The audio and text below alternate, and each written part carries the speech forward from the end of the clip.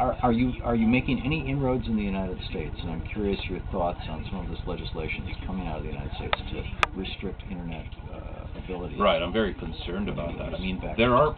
The thing is here that what the internet has changed, and I'm going philosophical for 30 seconds here, is that it's given everybody a voice. And just like when the Catholic Church tried to attack the printing press in the Middle Ages, they did that up to and including the death penalty for unauthorized copying. There's been this privileged elite in society that has held the privilege of interpreting truth and telling people what the truth is. That privilege has been broken by the internet, so very, very strong economic interests are now trying to curtail the net and prevent essentially losing this privilege. So I'm very concerned when you see like American politicians talking about instituting censorship. That's frankly not the America I grew up with. And I'm talking about the Stop Online Piracy Act, I'm talking about the Protect IP Act, and all of this. I mean, America, for me, has always had freedom of speech as its flagship, and all of a sudden I'm seeing how the net is threatening economic interests, and all of a sudden these liberties weren't worth the ink they were printed on. And are there movements like the SOPA in the United States? Are there movements like that going on in Europe? There have been attempts in the European Parliament to put similar things. And I've got to say, I'm quite proud that our presence in the European Parliament stopped exactly that happening in Europe. There was something called a telecoms package, which would enable people to be cut off from the internet. Right. And our specific presence in the European Parliament made sure that that didn't happen. The pirate party's presence. Yes, it's remarkable. And are those interests funded by the big entertainment corporations? Yes, they are. It's the copyright lobby, which has lost a very lucrative distribution monopoly, seeing that it doesn't cost anything to distribute the digital information anymore. So essentially, since it doesn't cost anything, in a functioning market, you can't charge for it. But since these large corporations have a monopoly on distribution, they're trying to clamp down on the liberties that enable us to distribute digital information at no cost, because it threatens their entire business model. But my point is that if civil liberties are at odds with your business model, it's your business model that has to change. Yeah. No entrepreneur on the planet has the right to say that I can't sustain my business in the face of sustained civil liberties. Yeah, very, very well said. Rick Falkvinge, say it please. Falkvinge. It means wing of a falcon in Swedish. You can see that's marvelous. Falkvinge, the founder and political evangelist for the Pirate Party of Sweden. We'll be back in just a moment with a little bit more. Stick around.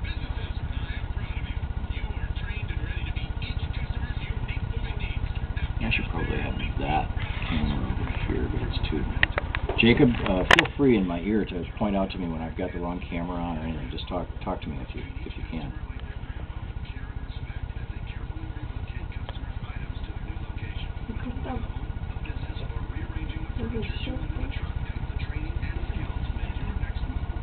Welcome back, Thom Hartmann here with you, and another Swedish band as a bumper.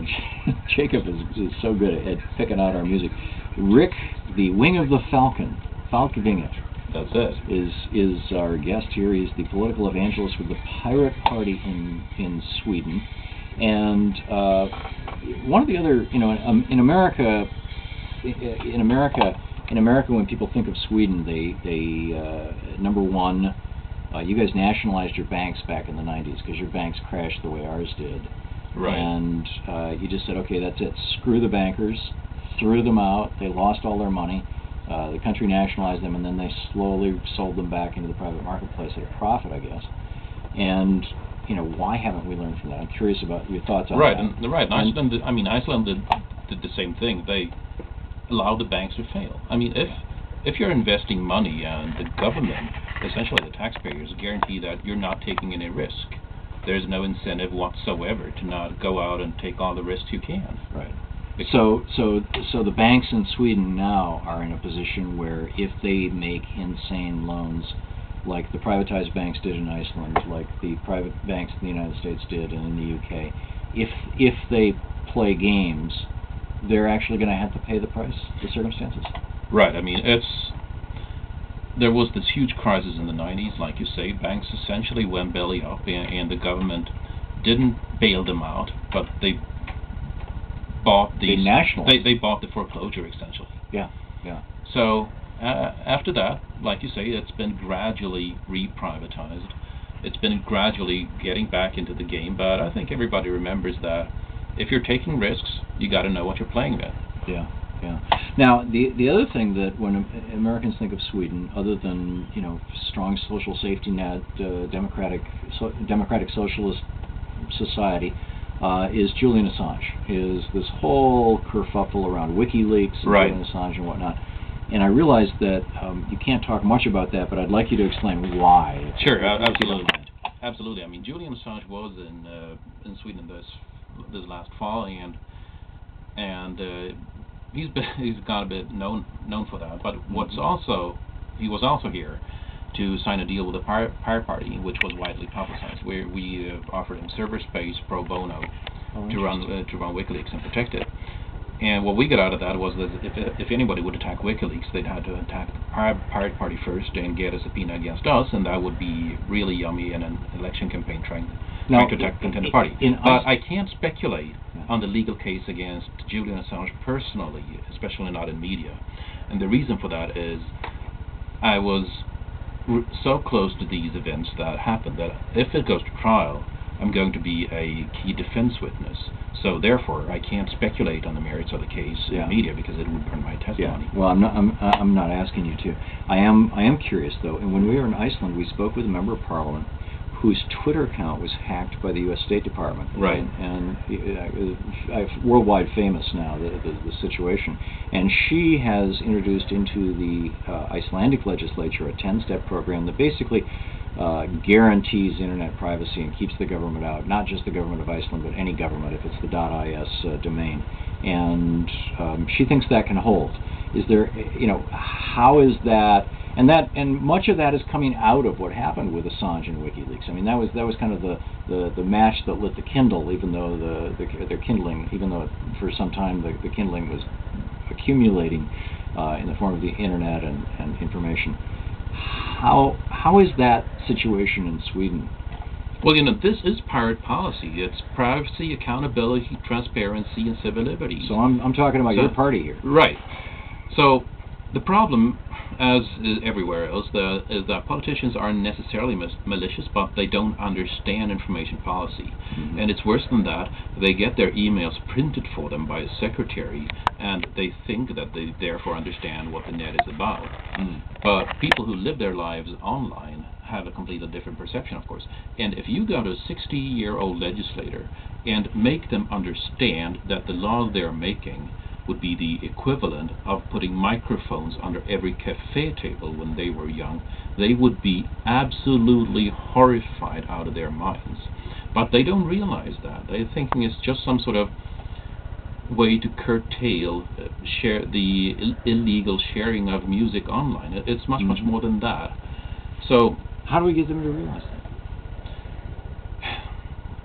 Well, when I founded the Pirate Party, I realized that you can't really ask somebody to take 3 weeks off of that job and just understand a new perspective.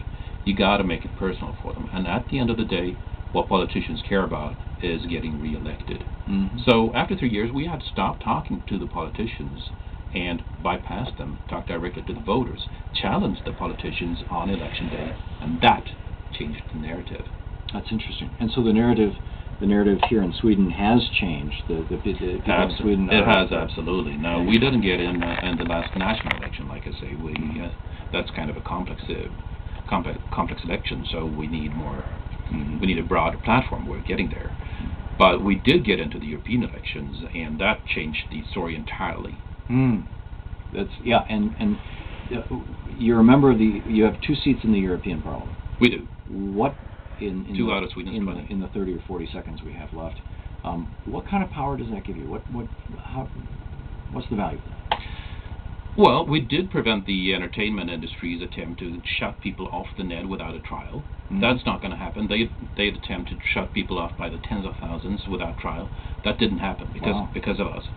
We have gotten the Green Group, which is the third largest group in the European Parliament, I believe, third or fourth, to adopt our policies right off the blueprint. That's great. So we've gone from... Is there a Green Party? Is there a pirate party in the United States of any consequence? There are, in some states. They are forming. I mean, it's uphill because of the political system in the United States, but they're forming. Yeah, remarkable. Okay, we're whoops, I'm sorry, wrong camera. Rick Falkvinge, the political evangelist and founder and political evangelist for the Pirate Party of Sweden and of the European Parliament. Thank you, Thom. I really enjoyed being on the show. Pleasure having you with us, Rick. Thanks so much for joining us. Thank you. We'll be right back from Sweden.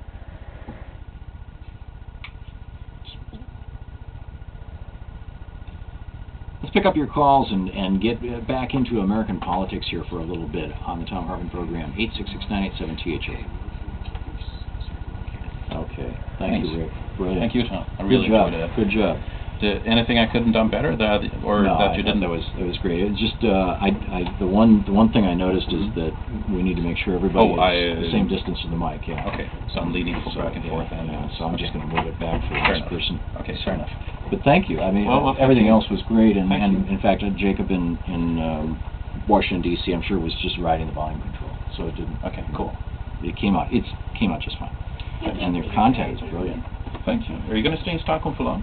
No, we're leaving tomorrow morning. Oh, I'm sorry. Actually, day after tomorrow morning. I have to speak at a conference here tomorrow morning. Okay. Is it okay if I also take pictures? Oh, sure. Yeah, you can do anything you want. want. Where in the States are you based? D.C. D.C. So... Did you ever get to D.C.? I did not take the card. Oh, I'm sorry about that. Oh, here it is. It's right here. I was in D.C. for an award gala recently when I was awarded. Oh, we do a TV show there in addition to this radio show. Oh, really? So the next time you come, we'll have to get you on. You're every day. Could I get a picture of you two? Of course. Is this still a break? Certainly. You want to sit down? Because if I stand up, I'm going to pull wires. I know, so I want to know if you want to move your mic, that's I can't. I'm afraid to touch anything with all these wires. Because you turn your head like this to towards the... Okay, so I'm going to lean slightly more towards Thom here.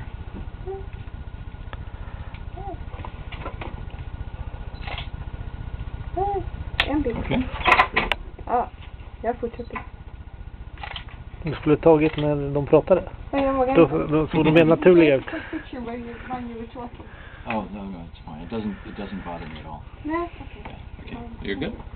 Det här lägger ut på nätet när du börjar snacka. Det var ju jävligt bra. I'm not easily distracted.